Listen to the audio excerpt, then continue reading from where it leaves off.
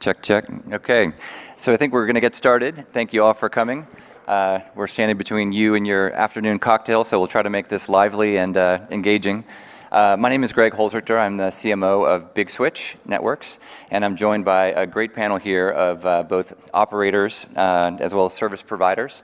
We're going to talk about Neutron and experience working with Neutron in the real world. I know that that's a very hot topic and one where people are exploring how do you get scalability, how do you work through some of the challenges and opportunities of Neutron. And without further ado, we're going to go ahead and jump right in and introduce the panel. Christian Sorensen is the CEO of Clean Safe Cloud. He'll talk a little bit more about what they do. Dallas Thornton is Deputy CIO of Clemson University. Dimitar Ivanov is in the office of the CTO from TELUS. And we're joined by Wang Wei, who's a SDN architect from UnitedStack, based in China. So why don't we go ahead and have the panel introduce themselves and a little bit about their environments to kick things off.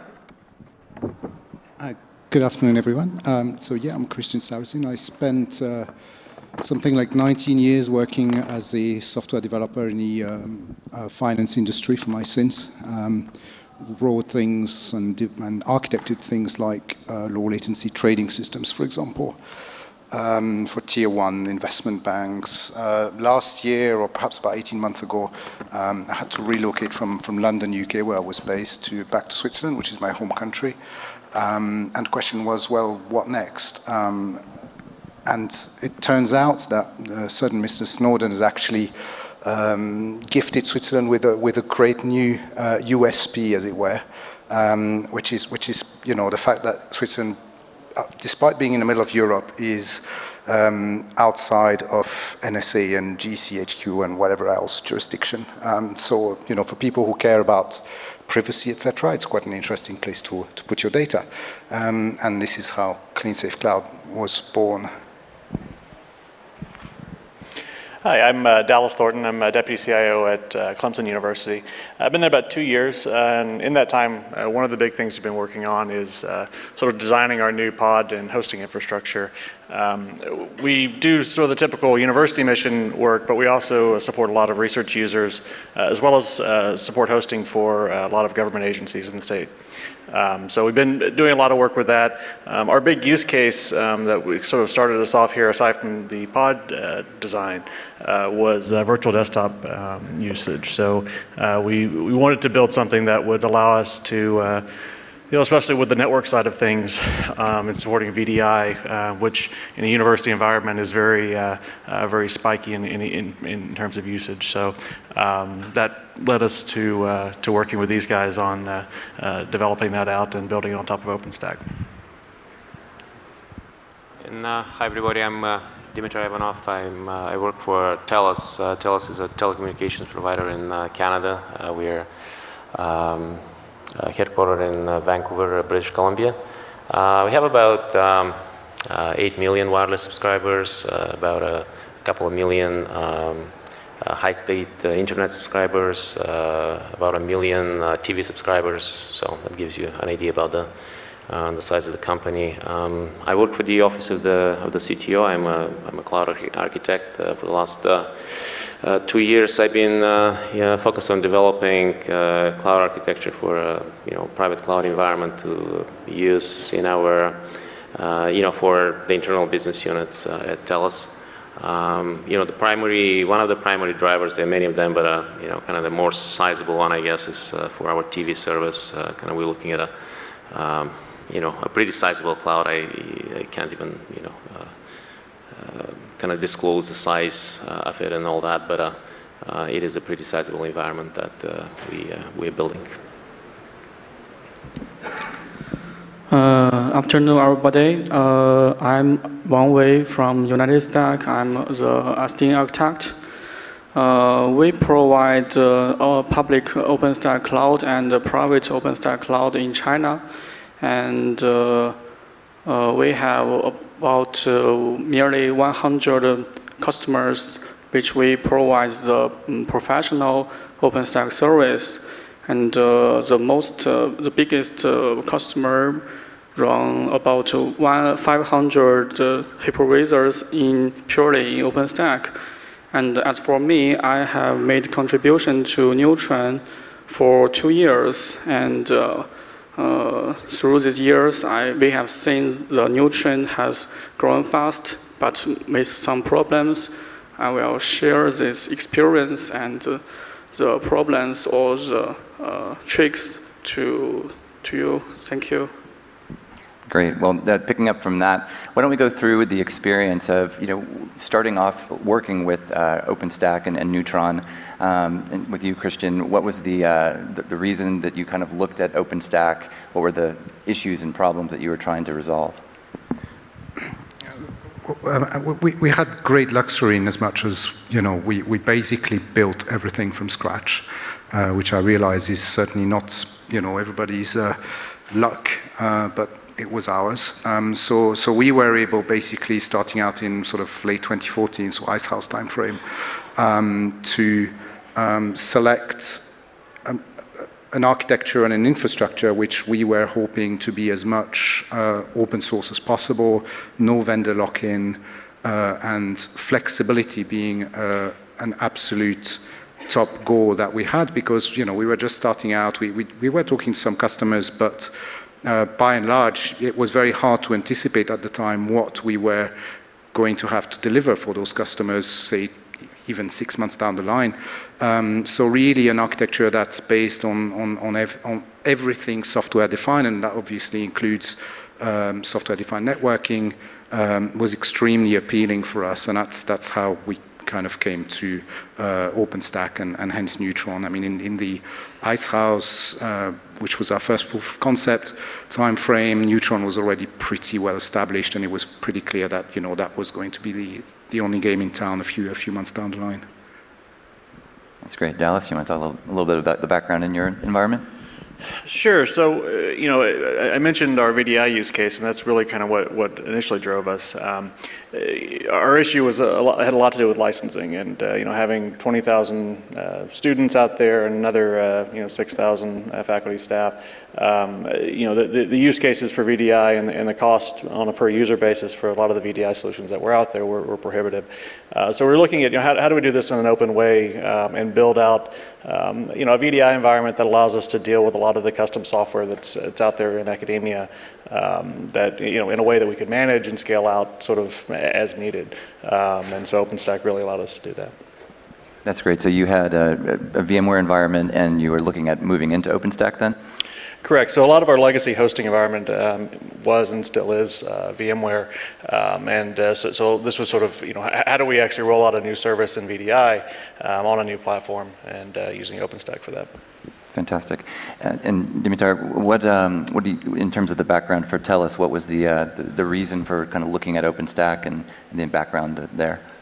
Yeah, much of the same reasons the guys already mentioned. But with us being a service provider, I presume most of the if you know that the service provider have been kind of adopting for the last few years OpenStack for for NAV and SDN. So as being a service provider, we're not we're not different. We follow that same trend. So selecting OpenStack for us was kind of the pretty much I would say a kind of no-brainer from that point of view, because we would be we don't want to develop two different platforms for NAV or cloud. So but that's not the only thing though.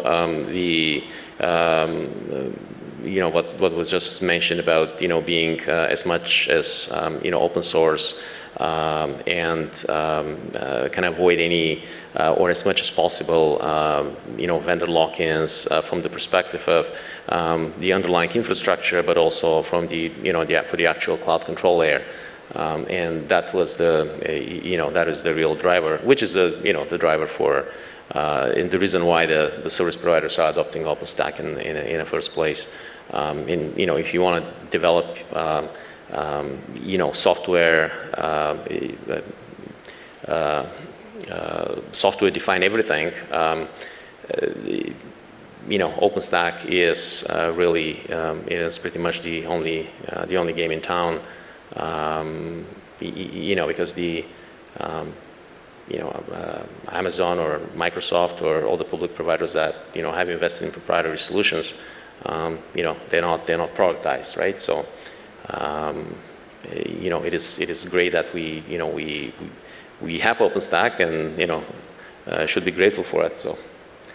That's great. So, when you have a unique perspective being in China and being with an organization that really is at the forefront of delivering OpenStack solutions, could you talk a little bit more about, talking through the evolution of Neutron and particularly the adoption in China and some of the challenges and opportunities?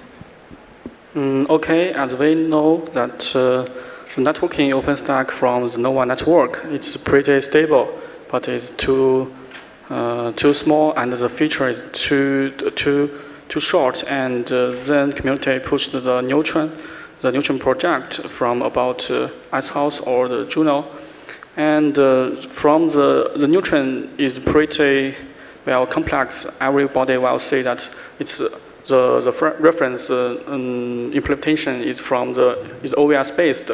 It has many complex components and many virtual network devices.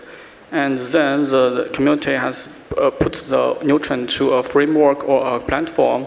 And there are many new projects around the OpenStack, like Dragonflow, like OVN, and OpenDaylight. And now the community seems more and more excessive and fruitful, and you can use Neutron as a framework and a platform, not use as each as a SDN solution. It's a very exciting trend, and we think it will make the SDN in OpenStack more and more healthy. That's great. And going back to you, Dimitar, so in terms of your experience with OpenStack and with Neutron in particular in your deployment, what were some of the key kind of findings that you discovered along your journey in terms of POC? It's something that you didn't expect to find.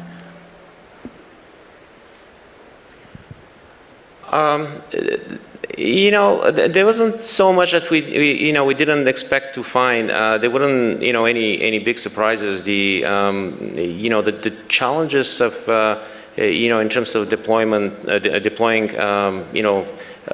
networking solutions for, virtualized networking in general, specifically with Neutron, they're not, they're quite well documented. So, we try to, avoid those surprises from, just with research and making sure that we learn from other people's, challenges. So we, from that perspective, I can't really think of anything that we that happened that we didn't anticipate. But it was a really kind of in a good way to kind of find out that that there are solutions out there that can help with overcoming these challenges. Specifically, with that we, if you're building virtualized solutions, one of the things that you have to do is you obviously have to have a network that you run on, right?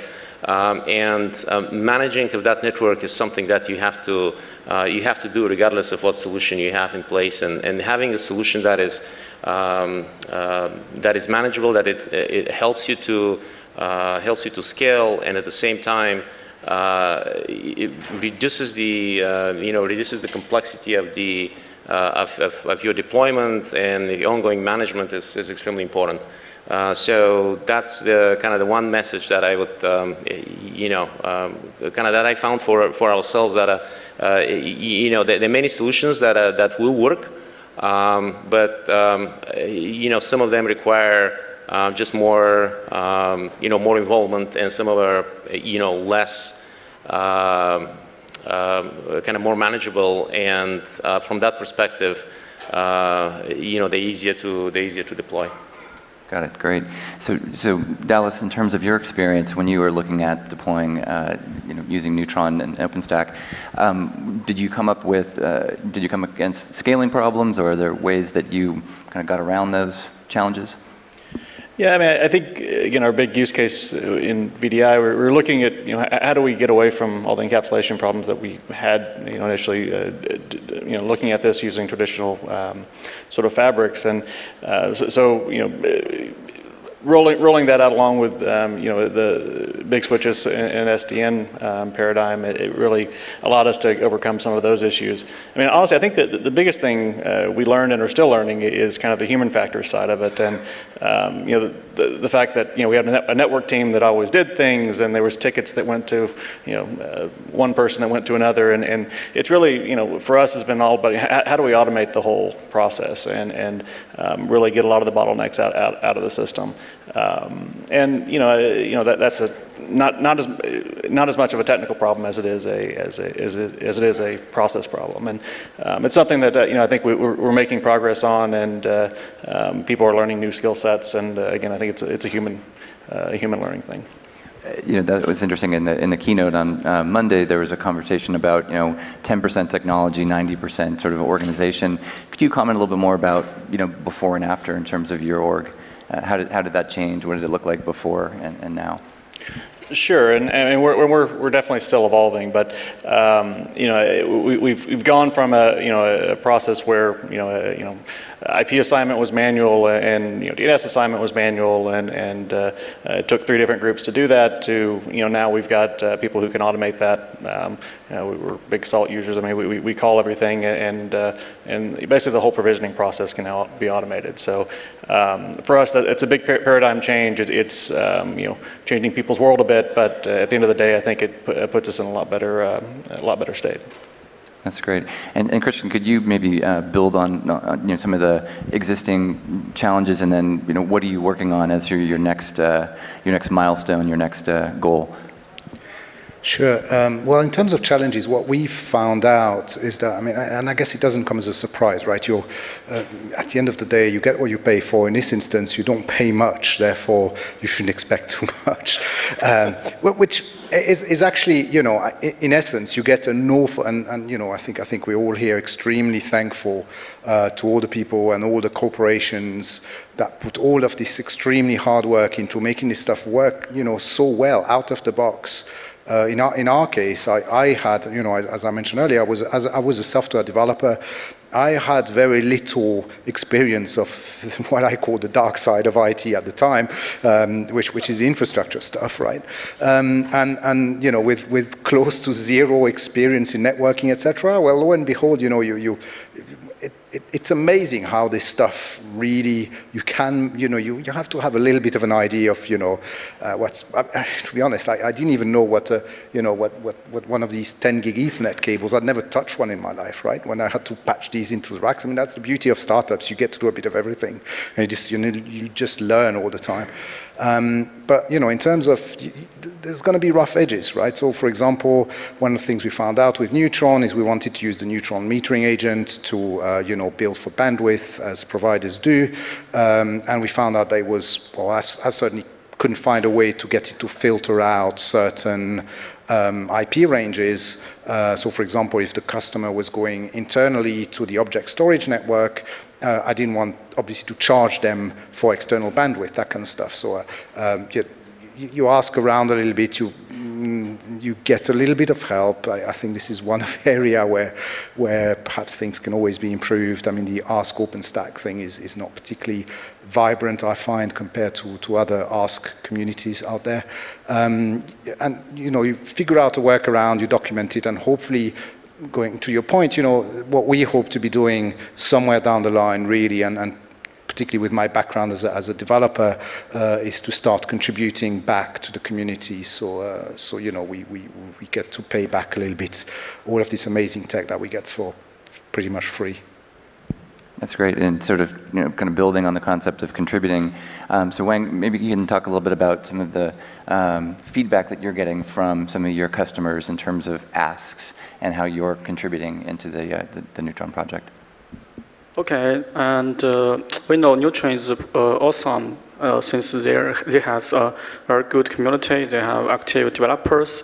They have industry support, and the Neutron is purely software defined, no vendor locking. These are all features that what our company or our customer like. But as you know, Neutron has some disadvantage as to its design, like it lack of the physical manage. From the previous release, Neutron has a new feature named hierarchy port binding. It's about the TOR's information binding, but it's not enough. And what we need is manage the physical and the virtual networking both, and it will keep the networking clean and more efficiency. But now Neutron takes the virtual role, but the physical is just we assume that the physical is always work well. But the real world is that the physical network is not always well, and we need some people like an infrastructure team or a networking team to operate the switches, the cables, and the port or NICs. It's very not as except as our customers.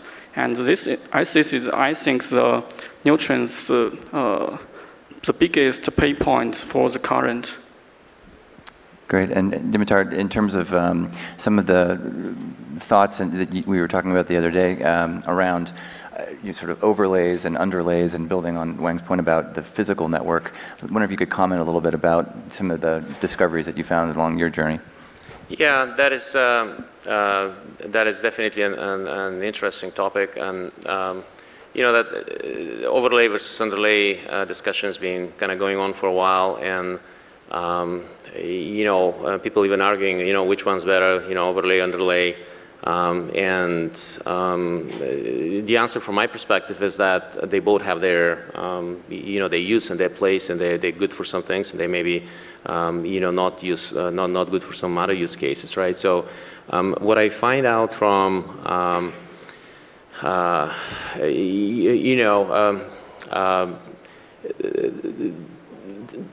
Big Switches, has one of the one of the few solutions on the marketplace which actually virtualizes the underlay, and there's two aspects of that, right? First of all, you obviously have a software-defined network right into the into the actual fabric, which at that level kind of eliminates the need to have an overlay at that level. At the same time, if you if you have a number of pods with with a virtualized underlay where you can have, and this is where the kind of making the connection with Neutron is, you have Neutron basically directly talking to your SDN controller that it manages your your fabric, and at the same time, if you wanna interconnect a number of pods that are in the same location in different locations, that's when you use one of the overlays.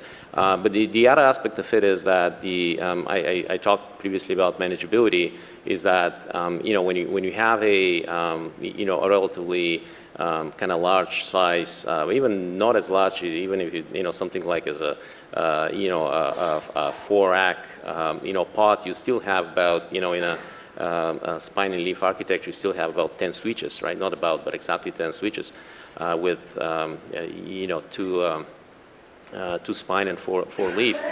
So you have two options. You either build that fabric, either layer 2 or layer 3 manually, and you manage it one switch at a time, or you have a solution that manages that for you. And this is what I kind of see as a big advantage of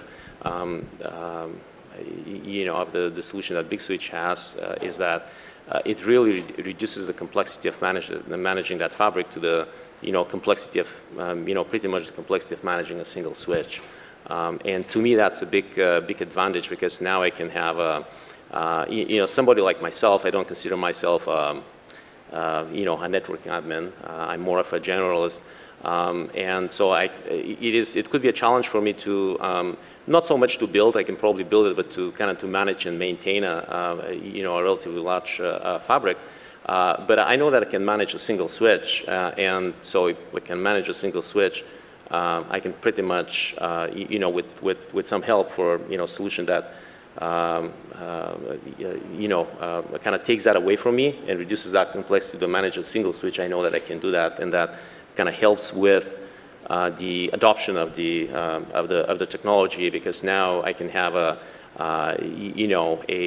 relatively smaller team that manages the entire solution, as opposed to kind of the siloed solutions that we or organizations that we have in a legacy environment. So. Great, Christian. I think if I can add a little bit to this from me, I mean, we've got really very different perspectives, I suppose. Me being a startup, you looking after, a major sort of telco operation. But at the same time, it's funny to see that we've got, very much the same kind of concerns, which I suppose are the kind of concerns that a lot of us are going to have. And in our case, being a startup, well, what matters a lot to startups is CapEx and OpEx, right?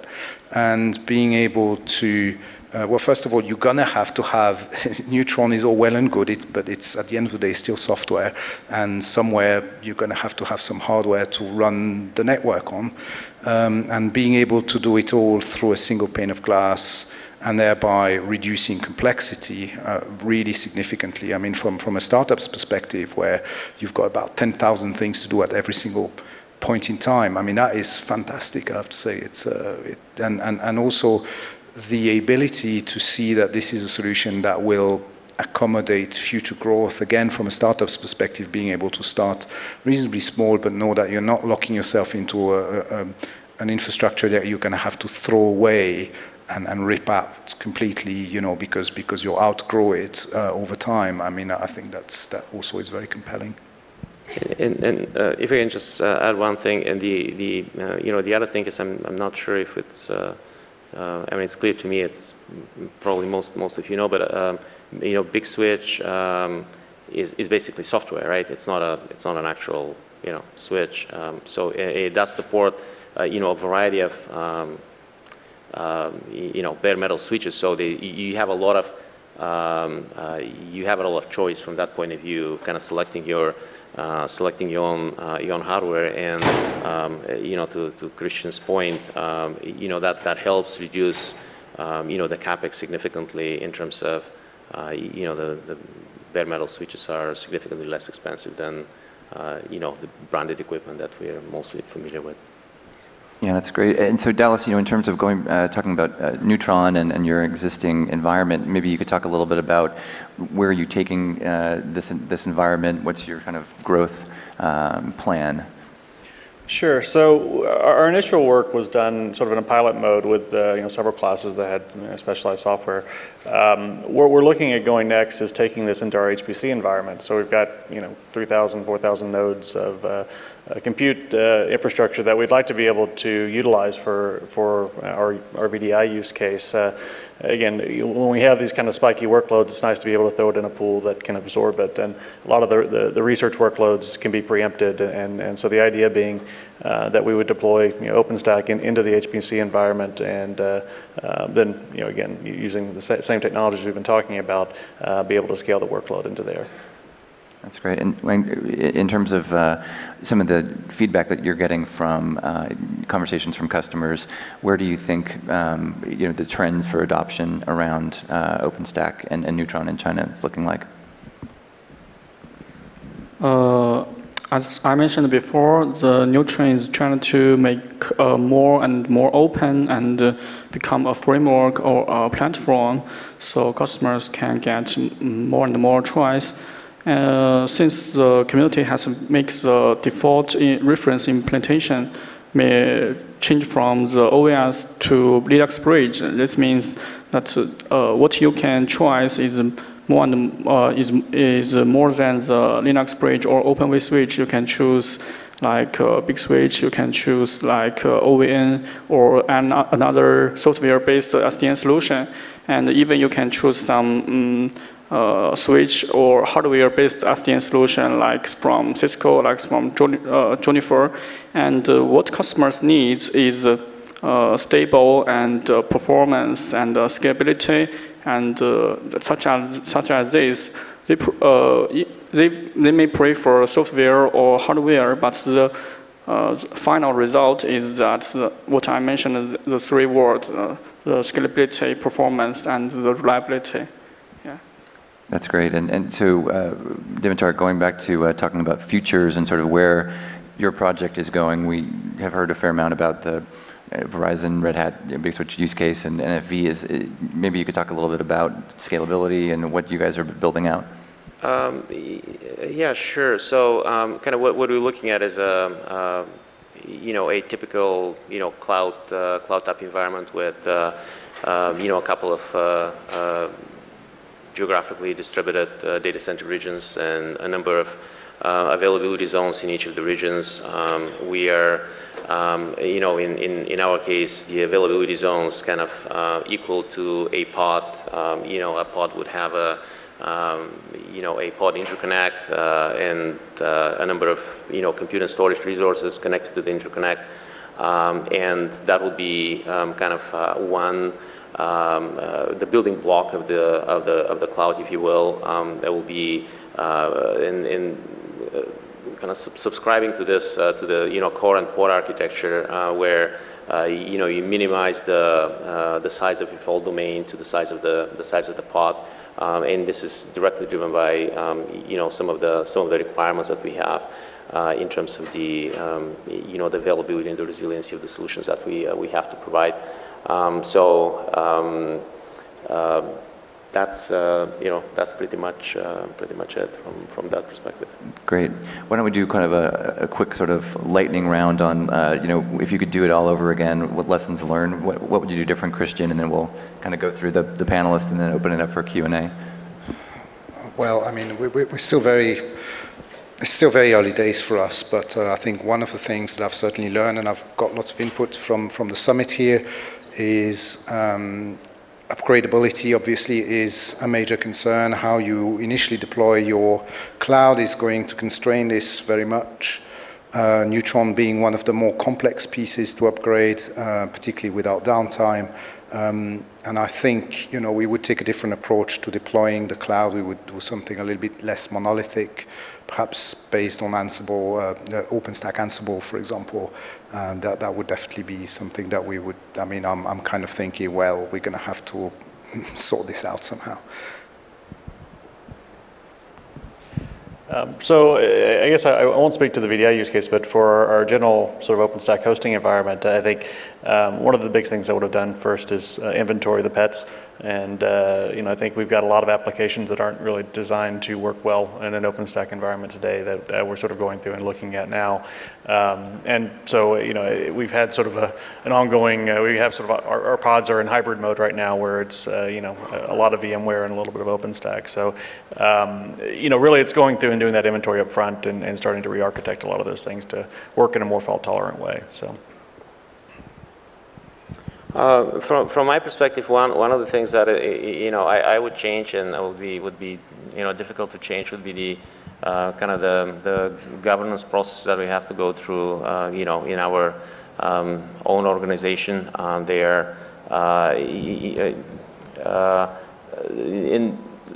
Another thing that is more kind of within my control is to spend. We spend quite a bit of effort, but I would have spent more in terms of bringing other teams specifically in operations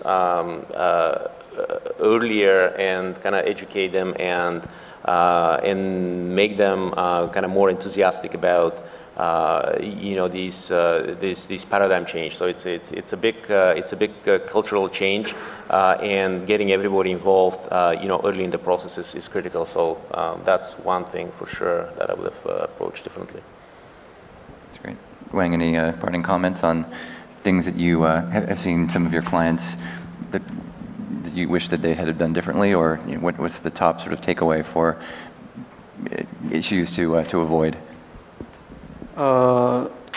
There is a thing that need to say that many people say that SDN will be a revolution. It will kill all network engineers. But the reality is that now we use the SDN technology in OpenStack.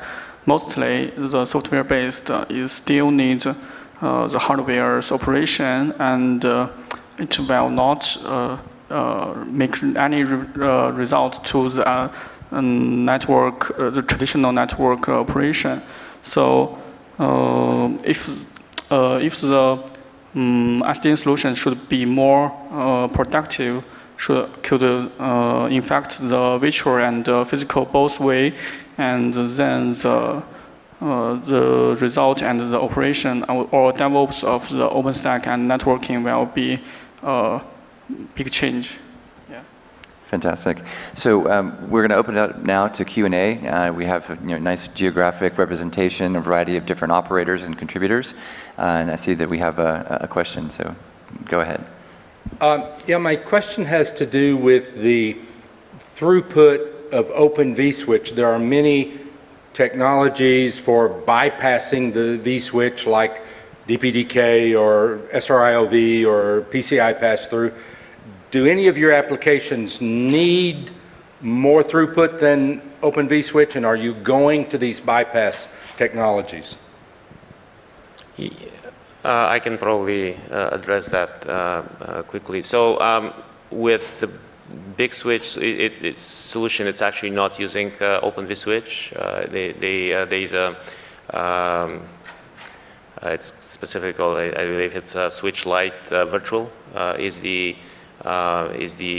virtual switch that is basically replacing Open vSwitch. It's still using, by the way, the kernel kind of portion of Open vSwitch, so it doesn't require additional changes to the kernel. But at the same time, it does replace the user space, which is where the bottleneck is in the first place. So it doesn't, by definition, use the Open vSwitch. Did I get this right? Yeah, that's right. But in time, but I was going to ask, in terms of building on his question, the types of applications that you have in your environment that require that type of throughput. Oh, the types of applications, they're in a private cloud environment, there'll be the full variety of enterprise class applications that you can imagine, and some of them are more demanding for networking than others, but we know that there are multiple that are really demanding for networking performance. So to translate the question, is 10 gig into the VM enough? If it's not enough, you may need to go to the bypass technologies. Do you need to have more than 10 gig coming into the VM?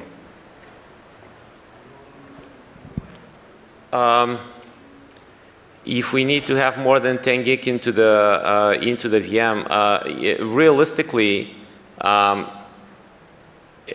have to be, you cannot get 10 gig to the VM unless you go to something like SROV or you go to DPDK, right? That's what it really so exactly. So and you absolutely need that if if that's what you want to do. I've been talking to Big Switch quite extensively on that, and my understanding is that the next release of Big Switch will be integrating DPDK, which will take. So it's extremely important. There was a presentation with Verizon just before this one. They actually talked about this because in their case, they're deploying it for, for NAV, which is actual, networking workloads. And for that, it is absolutely necessary. I'll have to, kind of defer to somebody from Big Switch as to, when the DPDK integration is going to be complete. My understanding is with the next release, but I see Ken nodding, so he confirms that. That's correct. All right. Great. Any other comments on the panel on that question? All right, great. Next question. Hi, I'd like to hear from each of you on this one. In the real world, what do you do when things go wrong? And how are you monitoring like both the underlay and the overlay? Are you using, what tools do you go to? TCP dump? Using Ganglia? What's your sense of the state of the art, and how would you improve it?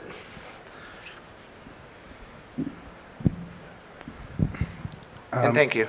I mean, there's lots of different approaches, I guess, to this. I mean, we use traditional stuff such as Zabbix for monitoring and the ELK stack to collate logs, etc. And I know that Big Switch internally also provides some great analytics and visibility tools. And again, that goes back to the single pane of glass, whereby having a physical plus virtual layer that actually addresses the entire spectrum gives you great visibility across the boundaries. Essentially, the boundaries just mesh into one, which is again, going back to the simplicity argument. It's fantastic, and it's kind of next gen stuff, really. And it's one of these things. Once you've experienced it, you kind of wonder how you did without. But yeah, I mean, a variety of things and strategies will work, I think, well. I haven't found anything that works well yet. I mean, I think I mean, it's this hodgepodge of stuff, right? And if someone has the answer, please stand up. I would love to hear it. But other than going out and spending millions for certain vendors who will remain nameless, tools that say they'll do the job but really won't. In the absence of that, we're looking at basically pulling that data as much together as we can. We're using Splunk for to basically suck in a lot of the logging data, and then writing things on top of that to look for the patterns. And when we initially deployed our pods, we've had all sorts of fun stuff that you find, right? And it's how do you figure that out and what it is and iron it out, and so that's been tremendously useful for us. So I'll go back to the overlay versus the underlay topic that we talked about. It is in this typically in the overlay underlay situation. If you're using overlay, what happens is in essence you have two separate networks, right? So you have a physical network that you might be managing or somebody else is managing, very likely. And then you have your overlay on top of that. So basically you have a virtual network and a physical network, and in many cases the overlay doesn't have any visibility into the underlay other than say it doesn't work, and then you start troubleshooting.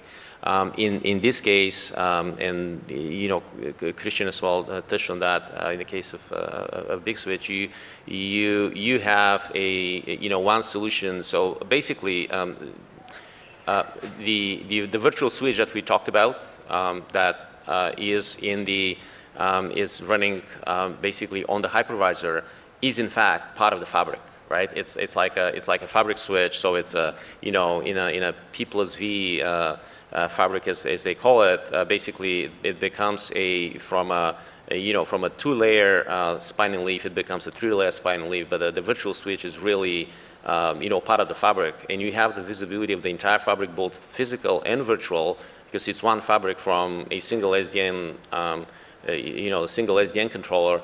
So you get the entire visibility into the entire solution, both physical and virtual, from one place. And there are certain tools that they provide, like you can test path, I believe is exactly what it's called, where you can, generate traffic from one point and just see how it goes from, to another point, both through the, virtual and physical environment, and see exactly where it stops if it does, if you're troubleshooting some problem. So, yeah, that's what I can add to that question. Or, yeah, Wang, any final comments on that? Okay, I can add some comment that, in my opinion, so far there is no perfect tool for overlay networking visualization. You may need to combine, as you say, TCP dump or IP route or netlink or something tools that you familiar with, and yes, it is pretty complex. There's no perfect tools to monitoring the under overlay networking. Great. I think we have time for one. We're a little bit over, but time for one last question. Yeah, there was some mention of migrating existing virtual network and VMware to OpenStack. Just wondering, what are the steps you go through? Do you have to once again create network subnets, interfaces, things like that, or is there a way to just move the metadata, have it point to the existing network, take over the management under OpenStack? How do you go about doing the migration? I guess. Yeah, I mean, right now it's not I haven't found a simple way to do it. I mean, as I said, a lot of it gets back to, how do we sort of untangle, as my CTO says, the spaghetti monster that is a lot of these applications, and really look at, how do we really build them for fault tolerance and resiliency. And in doing that, I think it means straightening out some of the networking stuff that's there now. We've got a lot of big flat subnets that are, that are there, and trying to segment that out, so what we've done from our even VMware to VMware, from sort of our legacy hosting environment into the pods, is we do a temporary span to get things over, and then start doing the re-architecture in the new environment. So, and the idea being the span goes away, and you actually start managing those networks through, in our case, that big switch. So. Great, fantastic. Well, we're at the end of the time. Thank you all for staying. I wanted to thank the panelists for their insight and sharing sort of the lessons learned along the journey of Neutron networking. And we're going to wrap. Thank you so much.